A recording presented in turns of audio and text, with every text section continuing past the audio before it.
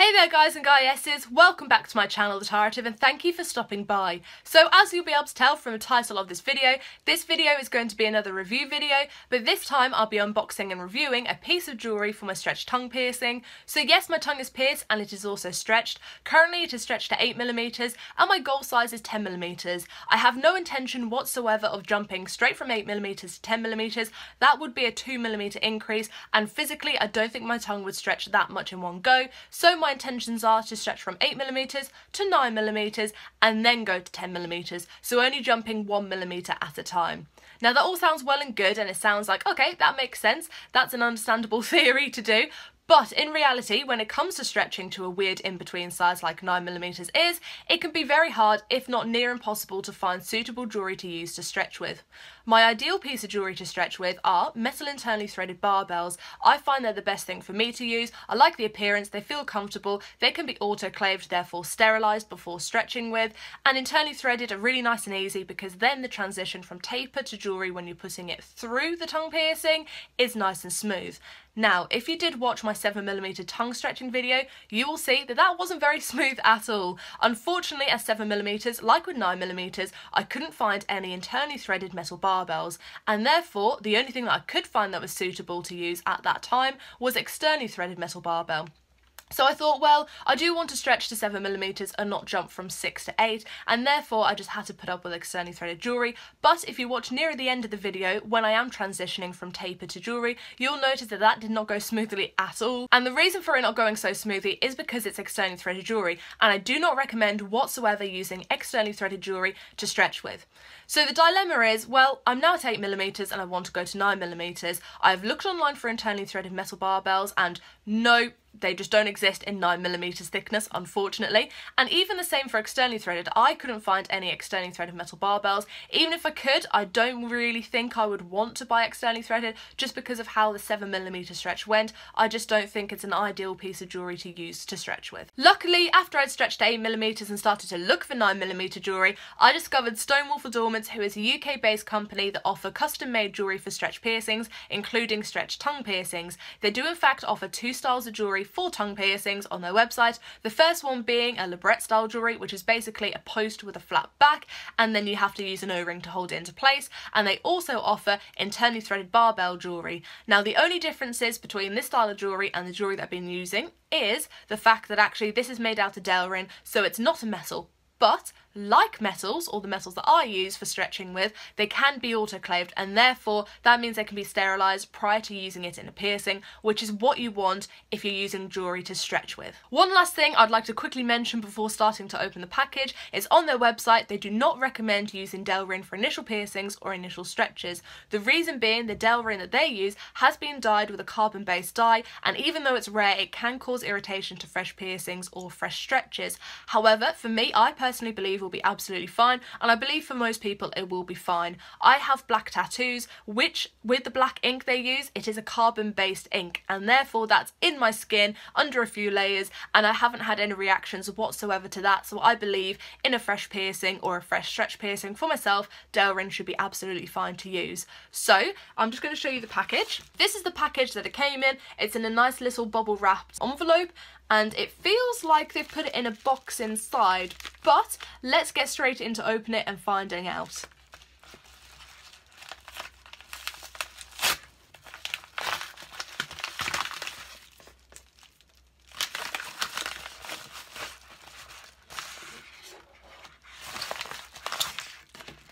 Okay, I'm just going to get rid of the envelope. I'm just going to have a quick look through this statement. I'm hoping it doesn't have anything with my address on. It does, so I'm not going to show you guys. So it comes with a little statement just saying what you've bought, how much it cost, and how much you paid for packaging or for shipping. So I ordered a 9mm thickness barbell with a wearable length of 16mm, which cost me £27.50, and I paid £3.06 for Royal Mail First Class signed for delivery. Okay, so let's get rid of that. So it comes in this nice little box, and then they also have a few of these cards showcasing some of the other jewellery that he has made. There we go. So I think that's a really cute feature. I think that's really sweet. It felt like there was a box inside and I was correct, but I think that's a really nice addition. So by the looks of it, it has been sellotaped together, so we'll just try and peel that sellotape off. Easier said than done.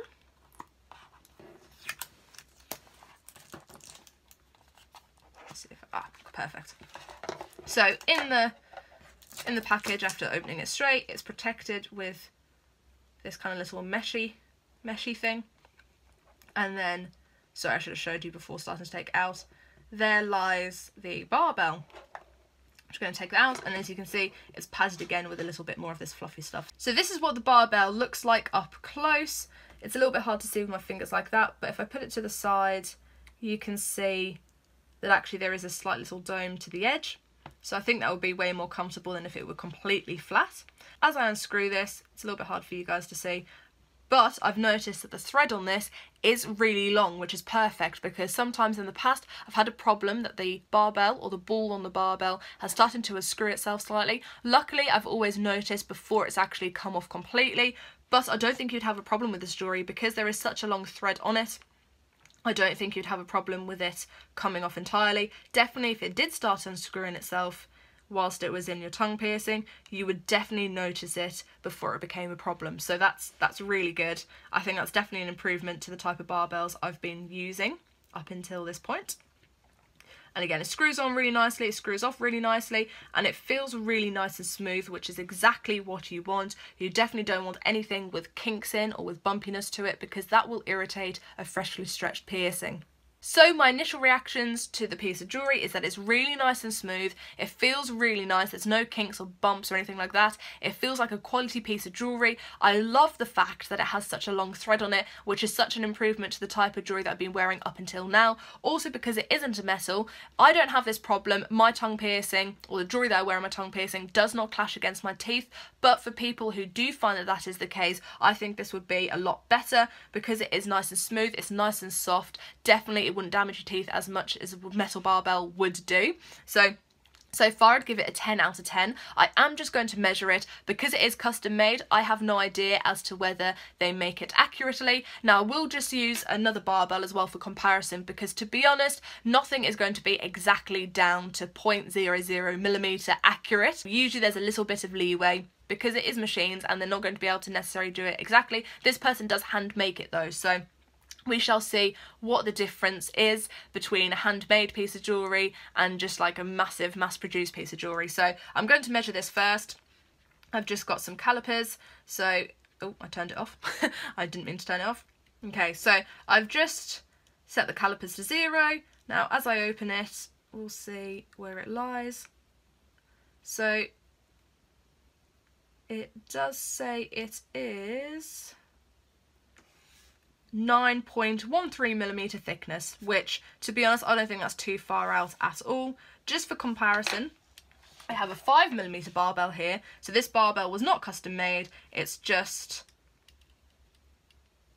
a standard bit of jewellery. So you can see that that is 4.91, so that's about 0.09mm out.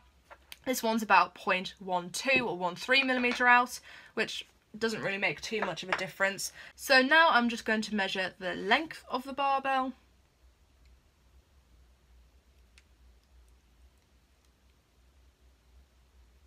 I think that's about the length.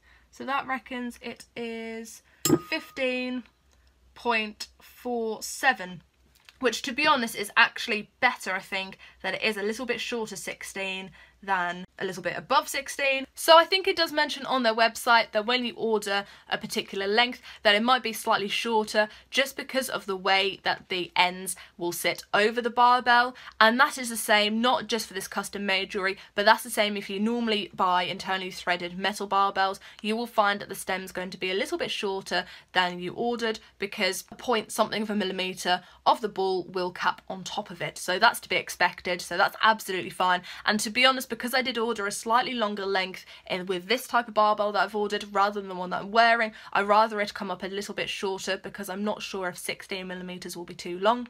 Up until 6mm of stretching, I did wear barbells with a 16mm length and there was ample of room on there. When I went to 7mm and then stretched to 8mm, I used 14mm length jewellery, which has been perfect. You will see, I'm just going to show you and explain why I ordered 16mm this time around rather than 14. As I get closer, I'm just going to stick my tongue out at you guys.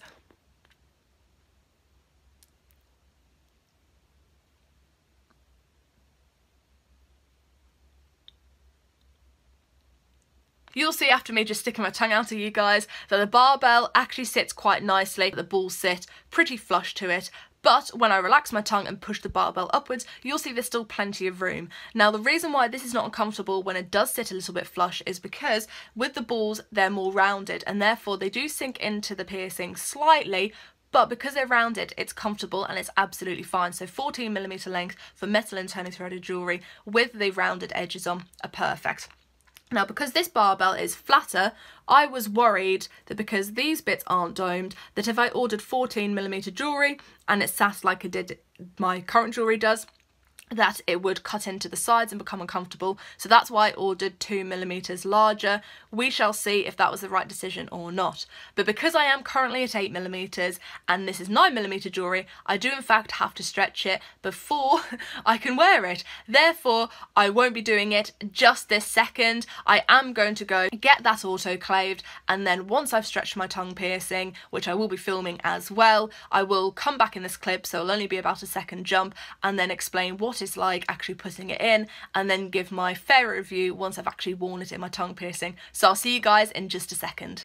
Here I am a second later. Well, in reality, I'm now filming this clip about 3 or 4 months after filming the first part of the video. So after filming that part of the video, I did stretch my tongue to 9mm, and I will be posting that 9mm tongue stretching video in the next few weeks. So if you guys are interested and want to check that out, I will be leaving a link in the description box below. So after stretching my tongue to 9mm, as I said I would, I then put the jewellery, the 9mm Delrin Barbell, straight in afterwards. I did wear the jewellery for a good 2 months, and most of you probably will have seen that a crazy swelling incident occurred with my tongue, and I just want to clarify that had nothing to do with this piece of jewellery, but because of that incident I did have to remove the piece of jewellery, and then the tongue piercing did shrink up quite considerably, and it's only been in the last week, where it's now back up to 9mm, that I've been wearing this jewellery again since then. So since I have worn this jewellery for 2 months and now I am wearing it back again in the last week or so, I think I can give it a much fairer review and much better comparison to other pieces of jewellery now that I've worn it for quite a decent amount of time compared to just my first impressions. So there are still things I really like about this piece of jewellery, but there are a couple of things where I think it could be improved upon. I'm about to mention those in a minute, but I just want to say firstly I'll be talking about the pros to this piece of jewellery, and then I'll be going and listing through the cons. So let's start off with the good things about this piece of jewellery. The main thing and the first thing that I want to mention is that I think it's been finished to a really high standard. As with my first impression, I still think that it's really smooth. The finish to it is perfect. I cannot fault it whatsoever. It is definitely on par with the metal counterparts, and I don't think anything could be faulted as to with the finish of this jewellery. The second thing that I think is really nice about this jewellery, and is definitely a plus point for the piece of jewellery, is when you remove the disc from the top part of the post, you will find that the end of the post is really nice and rounded, really nice and smooth. Now this might seem a little bit irrelevant, but I've found with some of the, or most of the barbells actually that I've used up until this point, the metal ones, when you take the ball off, the post, they're quite squared. Even though they're slightly rounded, they're still quite sharp and angled. So when you put them in, even though I've never had a problem with it, some people might find that it's a little bit uncomfortable putting the less rounded edged jewellery in there, whereas you'll find because these have really nice smooth rounded edges, there's not sharp angle at all, it goes in really nice, smoothly and comfortably, so I think that's definitely a plus point for this piece of jewellery. The third thing that I'm going to mention is the thing that I actually really like, and I wish all other jewellery barbells had this, is where you've got the thread of the disc that screws into the barbell. The thread itself is really long, and I did mention it earlier on in the video saying that I thought it was really good, and and I still really do think it's good. With some of the barbells in the past, I've found that the balls can unscrew themselves a little bit, but because they've got a very short screw, it could easily come off and you could swallow it. Now, I haven't had that problem. I've always noticed when it felt a little bit loose in my mouth, and therefore I've still managed to screw it on nice and tightly and never had a problem with it coming off completely. However, for those of you worried about it, I would say that this piece of jewellery completely counteracts that. Because it's got such a long thread, even if it did unscrew quite a bit, it would have to unscrew a lot before it came off, and you would definitely notice when it started unscrewing, you'd have plenty of time to tighten it, and therefore I don't think you would ever have any problems or any worries with the top unscrewing itself completely and you accidentally swallowing the jewellery. So I think that's probably my most favourite part of this jewellery. I think that's amazing, and I think that was really, really well thought out.